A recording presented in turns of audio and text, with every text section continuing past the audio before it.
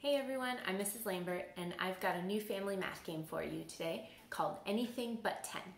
It's a simple addition game, but you throw in some chance and some probability, and it turns out to be super fun. So let's get started. So some things that you're going to need is you're going to need a simple hundreds chart. Just do a search on it online and print one off, or you can make one yourself. Another thing you're going to need is 2 spinners. You can make these yourself or do a search online. I bet you could find something. The way I made mine is I just traced 2 circles and then I divided each into 6 parts. I just freehanded the lines, but if you have a compass and a protractor and want to get into angles and stuff with your kids, great. So each spinner, the first one is going to have the numbers 0 through 5 on it, and the second spinner is going to have the numbers 5 through 10. So it's important that there are 5s in both of them. Okay, so how do you make it spin? This was always my kids' favorite part in class. So you're going to need a paper clip and a pen or a pencil. So the way this works is you're going to take the end of your paper clip and put it in the center of the spinner, and then you're going to place the pen or the pencil kind of inside the paper clip to catch it on there, and then spin. Pretty easy, right? You're also going to need some playing pieces, so you're going to need 1 for each player. There's no one playing with me today, so I'm just going to play for both the green player and the blue player.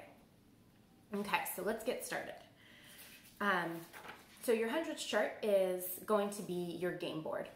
You are going to start on what would be 0. You could add a 0 onto your hundreds chart to keep track of that, because you are going to be coming back there a lot actually.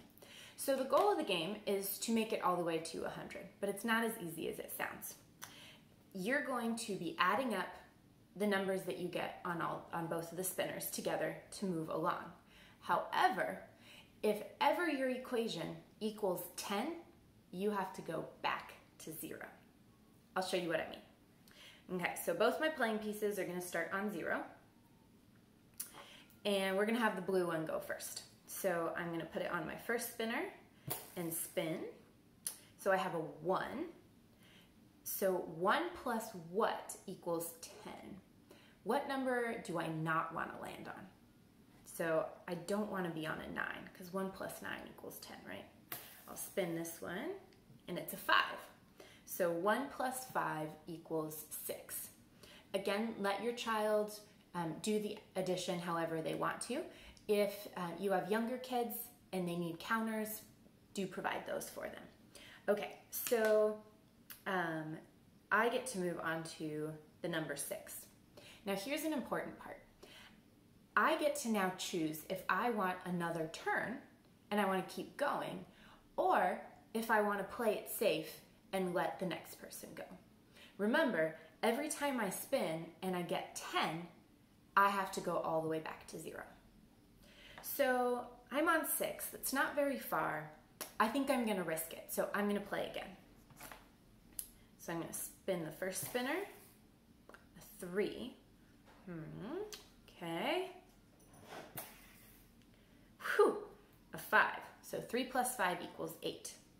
Now I get to decide, again, this is depending on the level of your child, do I just count out 8 squares, or do I do more addition? So I'm currently on spot number 6. So 6 plus 8 more equals 14. So I get to jump to the number 14. Okay, I think I'm going to play it safe now, and I'm going to let the green player go. Okay, so the green player would spin, call that a 2, and an 8. Oh no, 2 plus 8 equals 10. I know I haven't moved off of 0 yet, but that also means I can't move off of 0. As soon as you get an equation that equals 10, that is automatically the end of your turn. So now gameplay would go back to the blue player. Okay, so you guys are going to continue playing this game. until somebody makes it all the way to 100. As you're playing this game, for younger kids, just focus on the addition, focus on how you're moving through the hundreds chart. For older students, you can focus on the probability. What's the probability that you are going to get a 10? What are the different combinations of numbers that you can get to equal 10 on every spin? Is it a low chance? Is it a high chance?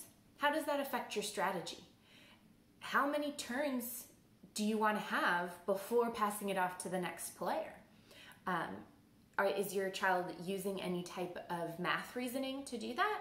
Or are they just waiting until the butterflies in their stomach get too intense? Talk about it, have a conversation. But the most important thing is to have fun, right? These math games aren't just about the math, they are about the family bonding. So sometimes it's okay to just play the game for what it is, a game. Okay, I hope you enjoy this one, and I will see you next time.